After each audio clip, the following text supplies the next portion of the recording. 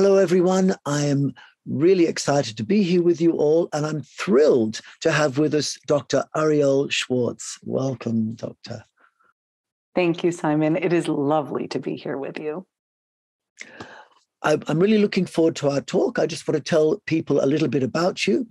Dr. Ariel Schwartz is a licensed clinical psychologist, a certified complex trauma professional, and a Kripalu yoga teacher with a private practice in Boulder, Colorado, and her integrative mind-body approach to therapy includes relationship therapy, parts work therapy, somatic psychology, EMDR therapy, and therapeutic yoga for trauma. Ariel, it is so lovely to have you here. I've been listening to all your seminars online, and I've got lots of questions for you, and I'm really looking forward to see what you have to say. Is it possible we could begin by just clarifying that I understand you're a somatic psychologist? Can you tell us briefly what that means? Yes, I'm happy to. So I began studying somatic psychology back in the mid-1990s when honestly nobody knew what it was. And just by definition, what we're talking about is soma in Greek means body. And psychology, of course, we understand is the study of. And so it's really incorporating the body into psychotherapy. And we recognize nowadays that when we look at stressful life events or traumatic life events, that the body bears the burden or keeps the score of those experiences, and that talk therapy can only take us so far. So it's really about how are we attending to the impact of adversity that lives in our soma, but also how do we build a sense of resource and connection and a felt experience of integrity also in the body. I was about to ask you, how did you initially decide to focus on embodiment as a part of psychotherapy? But you've sort of answered that. Is there anything more you'd like to say with respect to that? Yeah, I think I might share just a little bit about my own personal background and what drew me to this. I was actually 23 when I began to study somatic psychology formally, although I would say that I've been studying this field for my entire life, really beginning in the sense of experientially and perhaps as a result of my own trauma as a child, being someone that was very sensitive and felt everything really deeply, kind of a high empathy factor in a family where there was also a lot of unprocessed trauma among my parents, and then an early divorce that began at the age of 2. And so I absorbed everything, and I didn't have language enough to process it. And my parents were both in a lot of their own overwhelm. And so the way that it showed up for me was in my own body. And in the experience of getting sick a lot, and the experience of feeling pretty burdened with anxiety and depression and a lot of somatic experiences that accompanied that. And the things that helped me the most were things like going to yoga, being out in nature, being able to move my body. That's when I felt most free. And so when I first learned about that there was a thing that I could study called somatic psychology, I was like, oh, that's for me. That's what I want to do, both to heal myself, but also that's what I want to do in the world to help others as well. Oh, that's so wonderful. I can so resonate with that because sometimes people ask me, how did I learn what I do as a physiotherapist? And I have this list of about 100 injuries, which I've done to myself. And the injuries which I've done to myself and managed in some way are the things I'm best at healing. And something that I've not related to myself, I'm okay with, but you can't heal as well. So I think that you've had that experience has probably made you an excellent therapist. So thank you for sharing that. Can I ask also, you offer applied polyvagal theory in therapy and in yoga as well. For the audience, can you just quickly give your take on what is polyvagal theory and why this is beneficial for the healing of trauma? Yeah, absolutely. It's a complex topic, and it's something that I'll try and offer in its most simplest terms here. So first of all, the vagal part of polyvagal refers to the vagus nerve. And the vagus nerve is our 10th cranial nerve. The vagus is Latin for wandering. And if you kind of trace the vagus nerve through the body, it's very far reaching. It's far extending. It wanders through the body, if you want to think about it that way. And the vagus nerve travels up into our face. It interfaces around our eyes and ears and the muscles, our smile muscles, into our throat and the larynx and pharynx in the throat, around our heart and lungs. So our breathing mechanism is very tied into the vagus nerve, and then through the diaphragm all the way down into our gut. So we think of the vagus nerve as this mind-body communication highway. In particular, it's sending information from the body up to the brain so that our brain can utilize the information from the body to help us be more regulated or respond effectively to our world. And unfortunately, the accumulation of stress and trauma can bear its burden there as well, and our autonomic nervous system can get out of balance. So we see this dysregulation of the autonomic nervous system where we get stuck in either fight and flight and we're go, go, go, or we get stuck in a certain amount of shutdown or collapse. Ideally, the health of the autonomic nervous system is actually a really beautiful balance between sympathetic and the parasympathetic systems. And within the sympathetic system, we are able to mobilize in the world. And when we feel safe, we can mobilize for the purpose of climbing a mountain or, dancing or doing yoga or, being able to be free to move. But when we're under stress, the sympathetic nervous system will take us into guardedness and defensiveness and fight and flight, and it helps us, again, mobilize in response to survival. The parasympathetic nervous system ideally brings us into rest and digest, okay? And it lets us restore and regenerate all of the cellular systems of the body. But unfortunately, under the experience of severe trauma where there's no escape, that parasympathetic nervous system can also become dysregulated, in which case it goes to an evolutionarily older expression, one that leads us to withdraw or collapse or sometimes even faint. So the vagus nerve is always about accessing the parasympathetic nervous system. Polyvagal refers to, poly is multiple or many. Right? So it refers to that we have more than one vagal circuit. We have two vagal circuits, one that's evolutionarily older, that's corresponding to that self-protection or shutdown response. You can think about reptiles, for example, and the way that they will become profoundly still in order to avoid being perceived or seen or sensed by a predator. A chameleon, for example, will completely blend into its environment. It will gray rock, if you think about it that way. It'll match the environment to disappear. And we as humans are still in some ways equipped with that capacity to freeze or disappear, and to not be seen by what is that potential source of threat. You can also think of a possum, for example, that might go into a faint response and a deep shutdown in hopes that the predator would lose interest in the dead animal, right?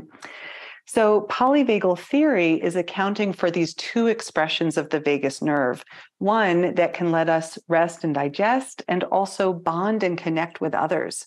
The more recently evolved pathway or circuit of the vagus nerve is called the social engagement system. And Dr. Stephen Porges, who developed polyvagal theory, has really illuminated a lot more about what the functions are of that social engagement system, which in short lets us kind of dial down our defensive reactivity for the purpose of bonding with others. So mammals that need to be in close proximity to our caregivers to nurse, or even adult mammals that need to be able to let go of defensive responding to give birth. So it allows us to immobilize or let go of physical tension in order to promote the survival of the species as well, but in a loving, caring way. So we think of things like compassion and loving kindness and connecting to the heart connecting to your breath and those upper pathways of the vagus nerve as ways to key into that more evolutionary, recent strategy of human potential. You know, I live in Australia and I'm constantly driving down the road. I live in the country and I'm seeing koala, possum, wombat, and the lights shine on them and they just freeze in the middle of the street. And I think this is what you're talking about a little bit. They're totally relaxed. Yes. And that's very, very exciting. It's very interesting. Can you offer some tools to rewire your resilience, you know, for people to feel better about themselves, and what does it mean, and how is it connected to things like neuroplasticity? Yeah. So neuroplasticity is really recognizing that our brains and our nervous systems are constantly available for change. It used to be thought that our brains were only plastic during a specific window of time right after we were born. But now we recognize that our nervous systems are rather plastic all throughout the lifespan. And plasticity, again, just means changeable, right? Malleable in some way. So that can work in our favor, and it can also work against us. Sometimes we can think of post-traumatic stress when it's repeated, when those symptoms linger over and over and over, as a form of stress-induced neuroplasticity. Whatever it is that we repeat gets wired in. Any new behavior also can get wired in, right? So if we have something that's chronically stressful, that gets wired into our nervous system. But the good news is that we can also promote what we call growth-promoting neuroplasticity or positive neuroplasticity, which is basically facilitating growth and change in a wanted direction. So in that case, we can build in, through repeated practice, the ability to access positive or nourishing states in our nervous system and emotionally and with other people, right? Another key element of polyvagal theory is what we call co-regulation, which means that my nervous system is going to impact yours and yours is going to impact mine. So we are changing each other as well. In fact, we know that our brains are wired for relationships, right? To be changed by relationships. And ideally, we have those sources of nourishment in our social arenas so that we can actually allow ourselves to grow in that positive direction through connection. You know, I would say that when we're rewiring something like resilience, what we need to think about is that we want to access a positive emotional state, and we want to linger there. We want to savor it. We want to repeat the things that support us in that nourishing direction. And this doesn't mean that it's going to take away the pain or the distress or the wounds that we might experience in life. There's a certain amount of suffering is inevitable, right?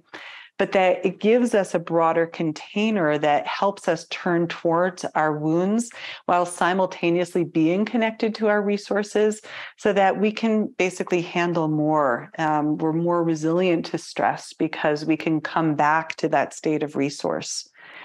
And I just want to say it's not about like pushing away negative feelings. It's not about toxic positivity, right?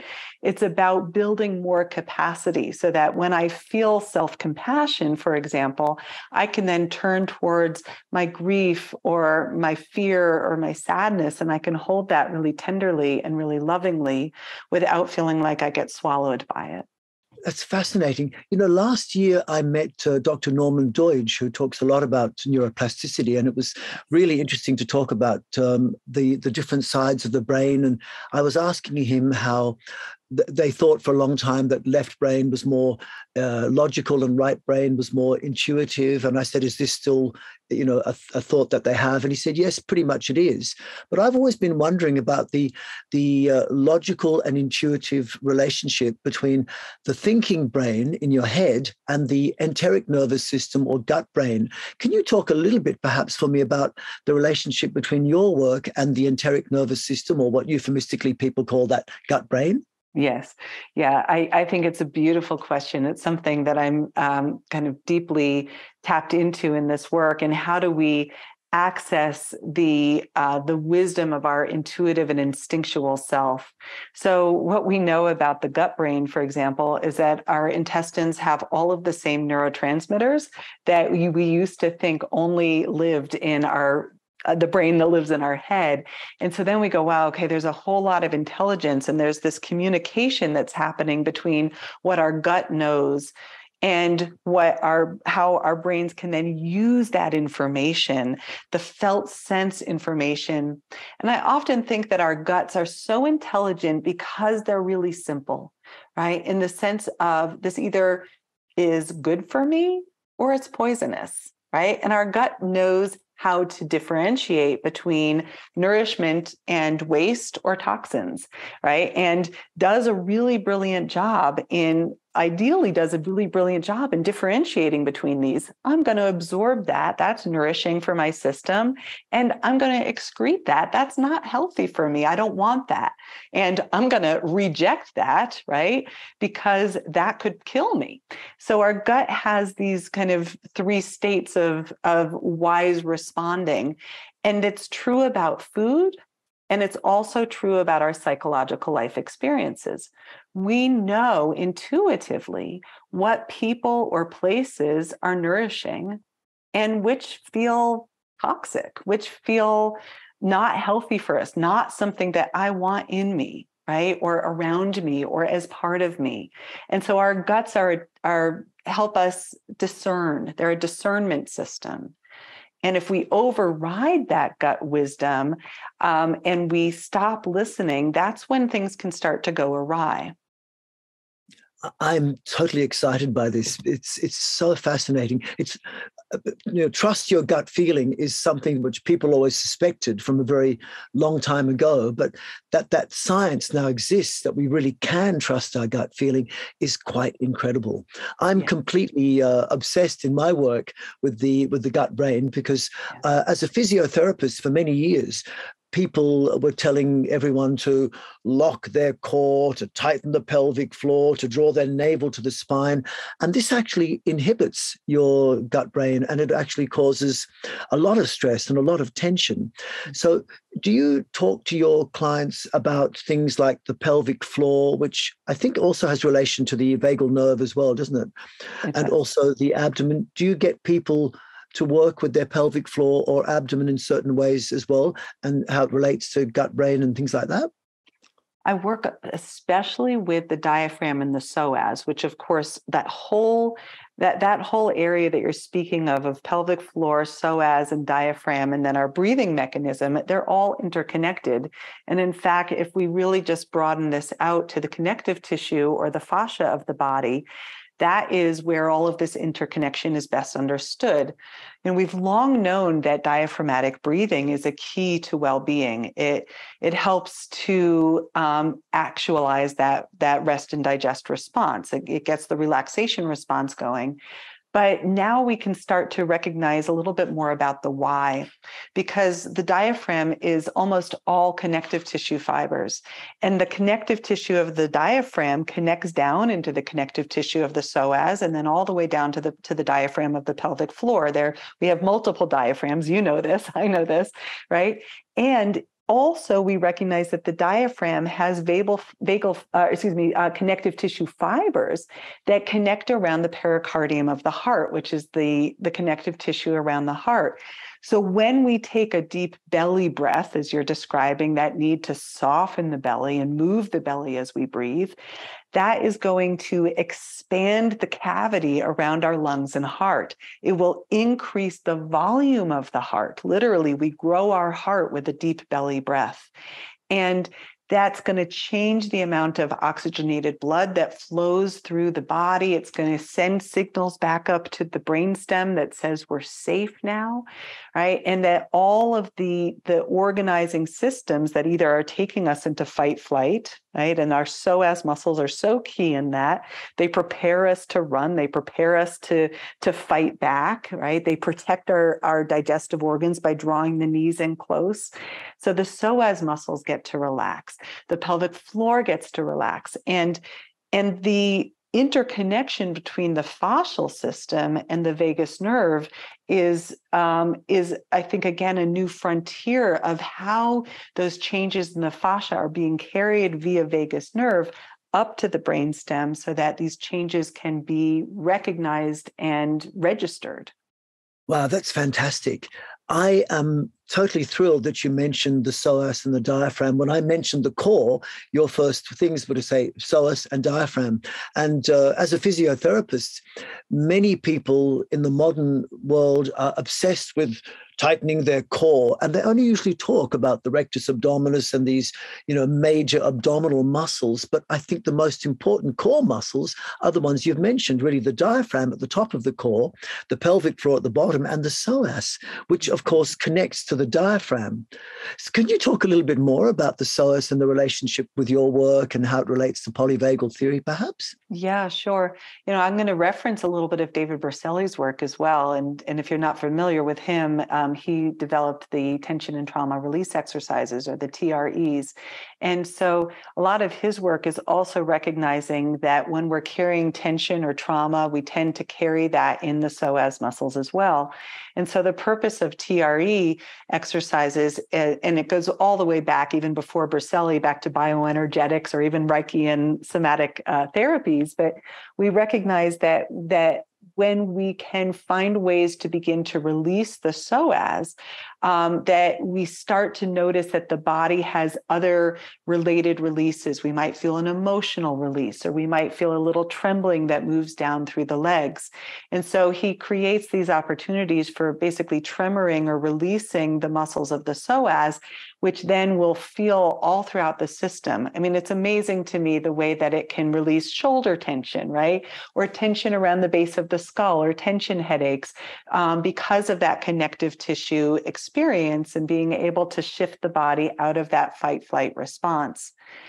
And, you said something about, how might we access this or really create safety? And I think that, working with the hips or the pelvic floor or the belly or the psoas muscles, it can be really tender when someone has a history of trauma, especially sexual trauma, because, there's an understandable bracing and self-protection that may have come in at that time. And so I always think that when we're working with any kind of somatic release practices, that slower, mindful pacing, really listening to your body, that you don't have to do anything that ever feels aggressive or pushing yourself to release too quickly. It's like a rubber band, it'll snap back, right? So we want to cultivate, and this is where vagus nerve comes in, because we want to orient to safety and connection. And when we feel safe enough, then our bodies will naturally begin to let go of some of that tension as well. I think this is really important, what you've just said, that when people do somatic work, in lay language, just basically things which people consider exercise or movement or posture or anything like that, that we move away from these paradigms of no pain, no gain, survival of the fittest. If you're good, you're going to go to heaven. If you're bad, you're going to go to hell. I always try and tell my clients, when you practice, make it feel good while you're doing it. Don't look for an end goal. Don't look for strength or flexibility. Make it enjoyable. And one of the common axioms in Australian physiotherapy is, maybe it's around the world, but exercise is optional, but movement is essential. Mm. And so to just get people really be comfortable practicing, I think is really important. It sounds like that's what you're getting people to do.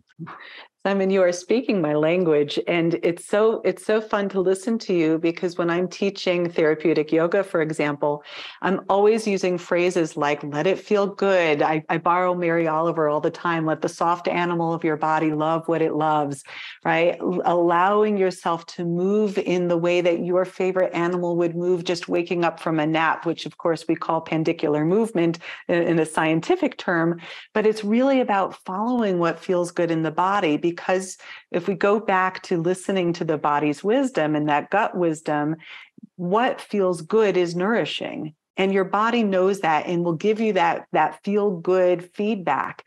And so the more that we listen for that and follow that, it comes out of this rote exercise, I must do this shape or this posture, into following and listening and letting the body be your guide. Fantastic. I sometimes say something similar. I say, make it feel like you're in a warm bath being massaged by someone who really loves you. Right. If you can get that to happen, that's always very nice. Can you maybe talk a little bit about how it's really important as a psychologist, you're working a lot with people's past trauma, things like depression, stress, and trauma are major mental things. But then a lot of people have concerns which are physical concerns or physiological concerns. Physical concerns, of course, are things like pain, loss of function in certain joints. And physiological concerns might be things like energy drain or immune reproductive, dysfunction, stuff like this.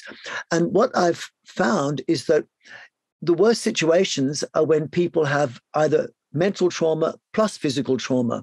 And so sometimes I'm telling my clients, you need to relax a lot more because you're stressed, for example.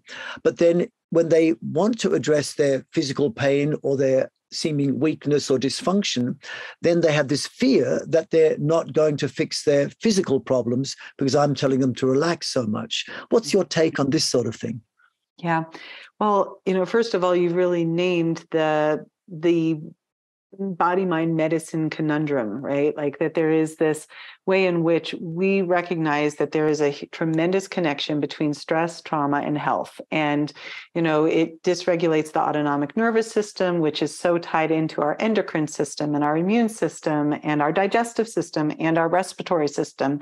And so when we have dysregulation of the autonomic nervous system, we're much more likely to see autoimmunity and asthma or respiratory conditions or digestive conditions such as irritable bowel or GERD, right, or the reflux, or endocrine system dysfunction of thyroid problems, or and so on and so forth, sexual dysfunction.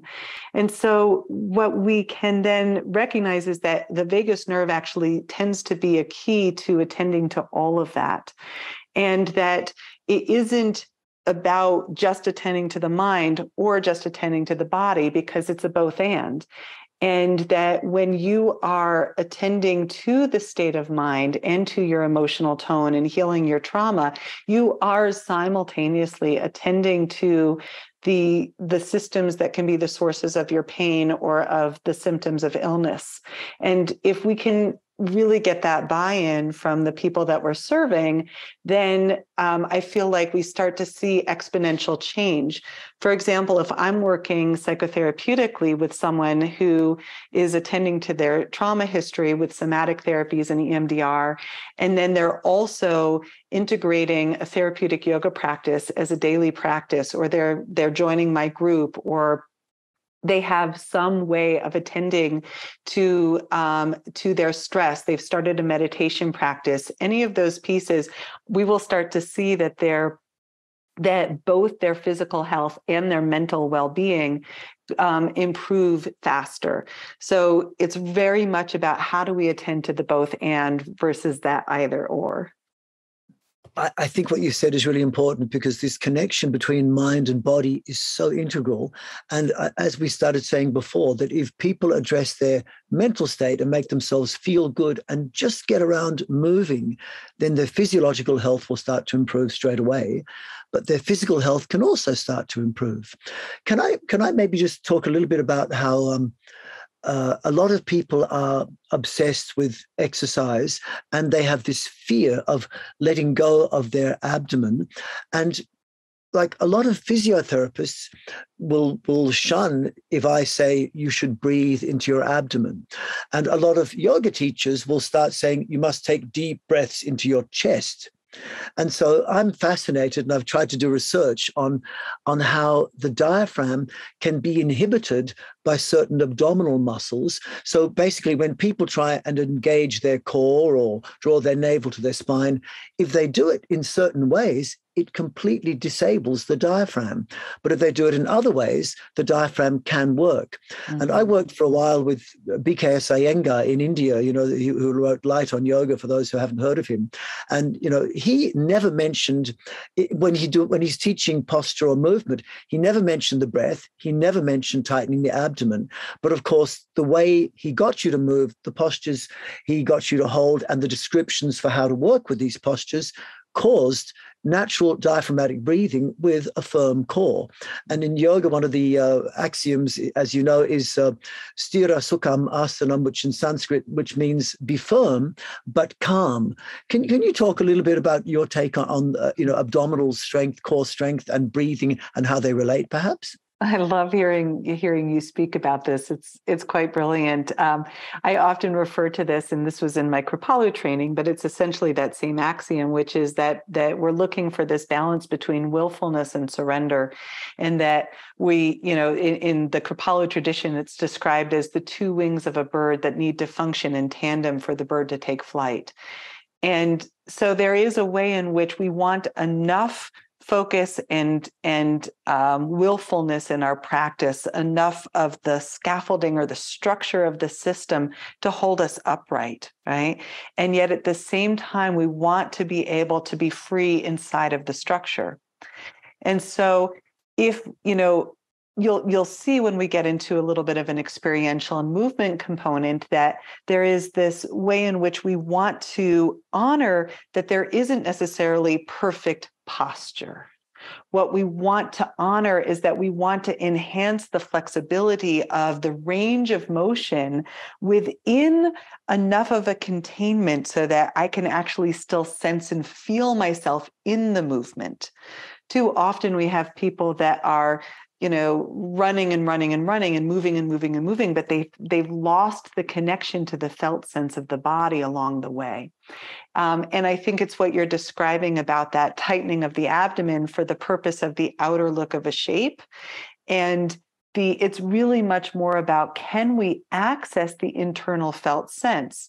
And the truth is that when we lock up the abdomen and when we lock up the diaphragm, we are cutting ourselves off from the felt sense of the body, right? The more that we brace, the more that we will lose that capacity for the vagus nerve to send the interoceptive signals of felt sense up to the brain. And we need those signals to help guide us to be as responsive to our world as we'd like to be. That's beautifully said. I love the word interoception, and it wasn't so long ago that I actually learned that word. Can you just quickly explain for the audience what interoception is? Because I think it's such an important thing. Yeah. So when we think about our sensory perceptions, I generally break it down into three categories with an added fourth. So sensory perception, number one, is our exteroception, right? Our exteroception is the five senses. So we use what we can see, what we hear, what we can smell, taste, and touch are our five senses. And that helps ground us to our external surroundings. Interoception, here's our key word, is the internal sensations of what's happening inside of your body. What's the temperature? Can I feel my heart beating? Can I sense if I'm thirsty or hungry? Do I sense that I need to move now? Or am I tired? Am I alert? Am I scared? Interoception tells us what emotions we're feeling because, of course, the felt sense of an emotion lives in the body as well. Number three is proprioception. Where is your body in space? And how does your vestibular system give you a sense of how your body's located in space? Am I upright? Am I a kilter? Right? How am I standing? How much space am I taking up? And proprioception is about our relationship to gravity, and the joints of our body really help give feedback up into our inner ear and the vestibular system, which work together to gather that overall felt sense of self that's a combination of those three: exteroception, interoception, proprioception.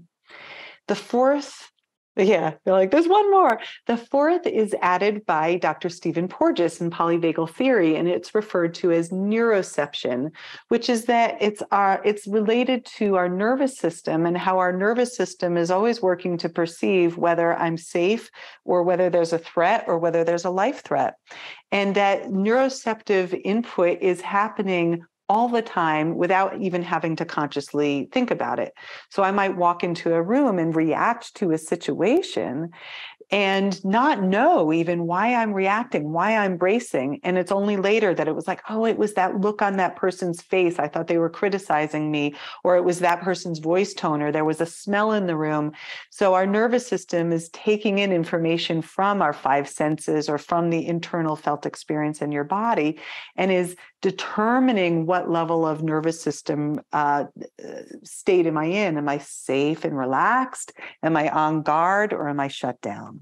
That's such a beautiful summary. I'm thrilled you said all that. I was about to say something. The whole idea of the nervous system working like this and being able to look inside yourself the whole time, that really is the epitome of yoga, isn't it? Really, that's what we're looking for, to be able to really sense ourselves and be connected internally. So it's wonderful that you're doing all this. I have so many other questions that I want to ask you, but I'm really keen to see if you can maybe share with us some of the tools physically so we can all try some of them. And if there's time afterwards, I've still got many more questions I'd like to ask, especially about stretching and how it relates to the stretch reflex and part of the autonomic, part of the fight or fight response. Because sometimes people will stretch, and when they stretch passively, they stimulate a stretch reflex, which really is part of your flight or fight response, which might prevent you from falling, for example. So the way we stretch is important, I think. Otherwise, people might be actually causing more stress in their life, and exercise can cause stress. So you can answer some of that, or we can go straight into our exercise. I'll answer just a tad bit of it briefly. One is that just to loop back to neuroception and your excitement around it and its connection to yoga. I speak about this in the Therapeutic Yoga for Trauma book, but Therapeutic Yoga for Trauma Recovery. But that there's a connection in there between neuroception and svadhyaya, right? That the svadhyaya is one of the core principles or guidelines of a healthy life, and it's about self-knowledge. And I think that while neuroception happens passively and without conscious reflection, we can also bring conscious reflection to what's happening interoceptively and what's happening with the state of my nervous system. And now with that self-knowledge, I can actually take more self-responsibility to know what is my body needing at any given moment. And speaking of the stretch reflexes you're speaking about, one of the other things that we learn in polyvagal theory is that the sympathetic nervous system isn't all bad. And it got such a bad rap for so long. But now we recognize that if we didn't have our sympathetic nervous system, we wouldn't be able to play. We wouldn't be able to run or climb mountains or do wonderful, active, mobilizing things in the world. So it's really about that combination of how do I do mindful mobilization? Because mindful movement is really different. And it lets us actually be mindful as we go into the stretch that we're not going for the biggest, farthest reach of a stretch. We actually can meet sensation and back up from it and work in the zone where we're not at our end range and actually thoroughly enjoy the more subtle sensations that live in before the end range. And I can see you're lit up around this, that you work similarly, that there's something really lovely about not pushing, right? About not being aggressive with ourselves in any practice. That's so nice. Yeah, that's beautifully said. It's interesting how our scientific brains, like I also spent way too long at university, and we have this reductionist mindset where we want to break the body up into this system, that system, but actually they're all blended together. Sometimes I think of sympathetic and parasympathetic nervous system function as being like the treble and bass on a stereo system. We don't want to have one on, one off. We want to have both together. And I had one of my friends who was a 35 25-year-old martial arts expert in jiu-jitsu. And last year, his sympathetic nervous system shut down. And so his heart rate dropped to 16 beats per minute. And it was so devastating that he actually had to be put on a pacemaker. And so we do need our sympathetic nervous system. It's part of that joy of life as well, to keep you excited enough to do things. And the parasympathetic nervous system, I guess, is like that. Let's be relaxed. But to be relaxed and excited at the same time, or energized but calm, I think that's the balance we're looking for. They're so intimately related, aren't they? It's so true. And I think we're really trying to find that sweet spot. So let's do a little bit of it together. Yes. Let's do a little bit of movement. I am just shifting my view so I can see what you're going to see here. Okay, great. So I'm going to shift back here. I want to shift back here so that you can see me just a little bit more in space and time. And the invitation for any of you that are joining us for this movement portion here is to listen to your body, to know what's happening inside, to take a moment as you arrive. And all of this can be done seated. You really can make this as accessible for you as you would like. So I'm not going into anything extreme, but I'd love for you to just take a moment and notice the state of your nervous system. What are you bringing into this practice with you? And perhaps your nervous system is a bit stimulated right now from this conversation, and how lovely. Notice how that is percolating through you. What's awakened in response to our excitement about this conversation? And you might also notice that there's some deeper layers underneath that, perhaps even some sadness or tenderness around how your own body perhaps carries remnants of stressful or adverse life events that have occurred for you. And to know that whatever is present for you right now is welcome here. That as we have an opportunity to drop into the body and just a little bit of movement, there is really this is about a listening and an attending inward and a creating space. And you might notice the quality of your own breath.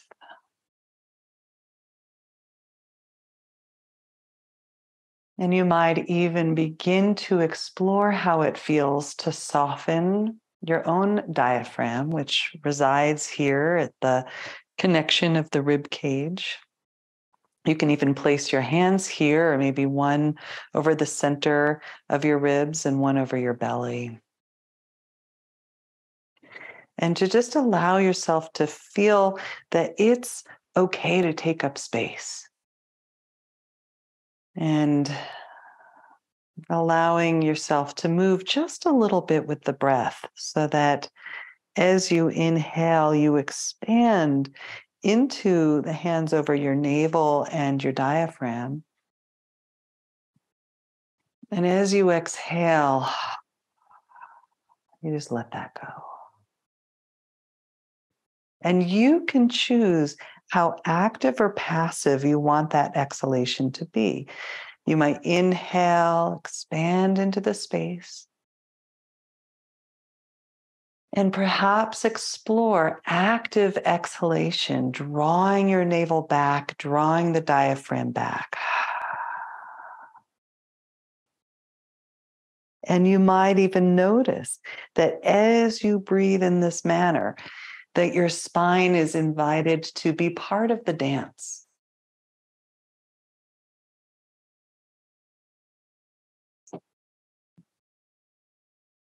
And we'll include your heart as part of this dance. So as you inhale, expanding navel, diaphragm, maybe placing a hand now over your heart, letting your chest be part.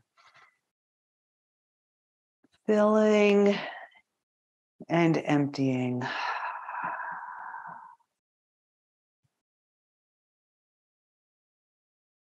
And this movement of expansion and contraction is what we find in all life, in yoga, we call this spanda. And it's what we can see in the opening of the flower at the morning sun and the closing at the end of the day. And you might allow your arms to come into this motion with your body here, so that as you expand, you let your arms open wide. And as you contract, you follow that contraction, honoring that that too serves a purpose, curling in and finding your rhythm with the breath and movement. That often the way that we can work with the held or contracted places of the body is to contract around them. It's the way that we can honor and say, I found you.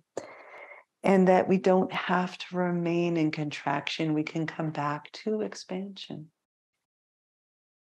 That willingness to take up space and be joyous. And this too is a reflection of your nervous system, that we can come in and turn inward with our attention. And we can move outward to the world. All right, we can allow for that rest and that inward turn. Every inhale is a celebration of that sympathetic system. Your heart rate increases, you feel a little more alive, and every exhale is an honoring of the parasympathetic. We slow down. And just 2 more breaths like this, just feeling that rhythm of breath and movement. And your rhythm, right? You get to honor you, your pace.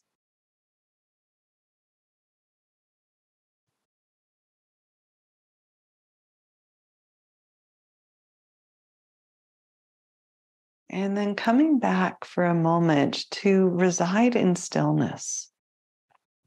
Perhaps resting your palms on your thighs, you're sensing your feet on the floor.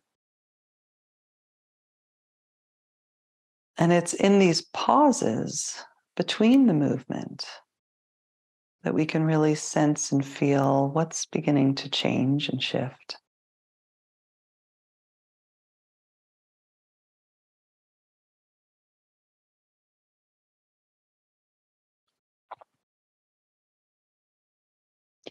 I want to offer one more tool that for me forms the basis of truly one of my most favorite daily practices. And it's about connecting to the vestibular and proprioceptive system that we spoke about a little bit before. And it's recognizing that there is great wisdom in being able to mobilize through the joints of the body.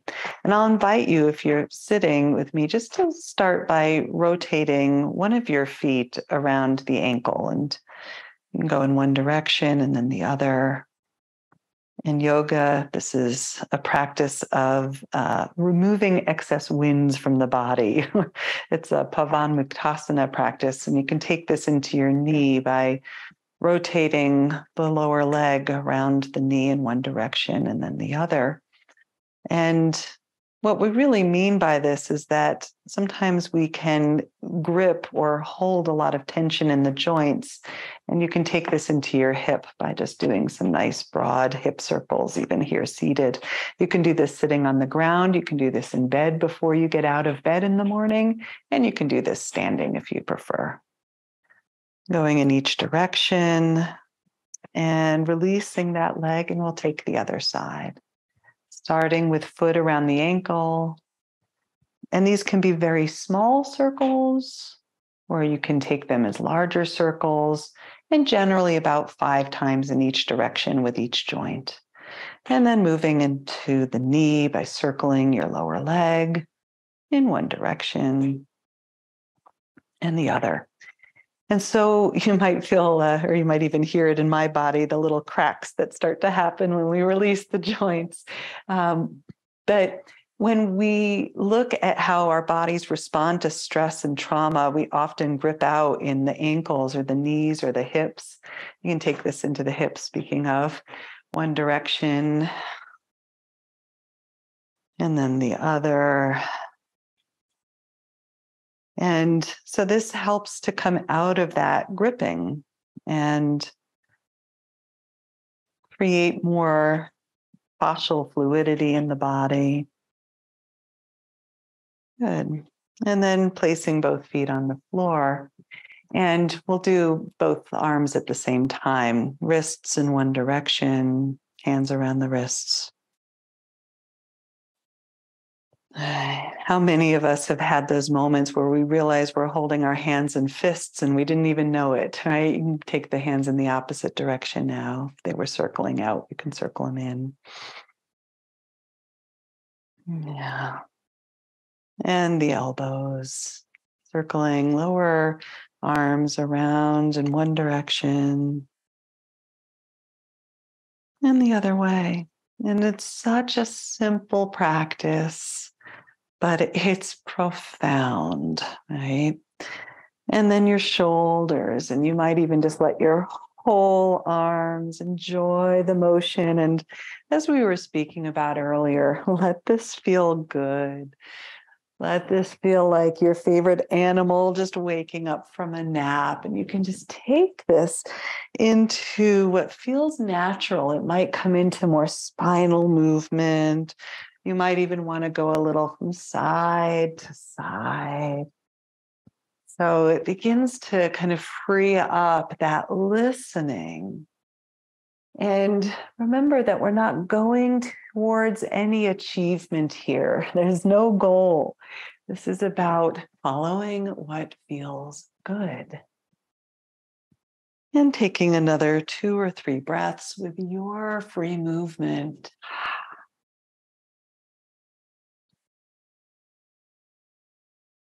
And then returning to stillness when you feel ready. And now we get to sense the inner movement of the winds, or what we refer to as the prana vayus, and that there's 5 directions of inward flow of movement, downward and inward and upward, and circulating around the belly and expanding in all directions. And perhaps you can sense a little bit of that here, that you've freed up your own internal energy system. We're waking up that connection between gut brain and head brain, mind and body. And I'll invite you to close this practice out by rubbing palms together. And in the most gentle, loving way, just sweeping your fingertips from center forehead out.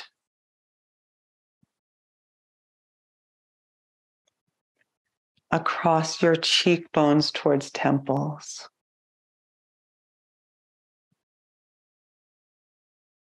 And from shoulders down to elbows.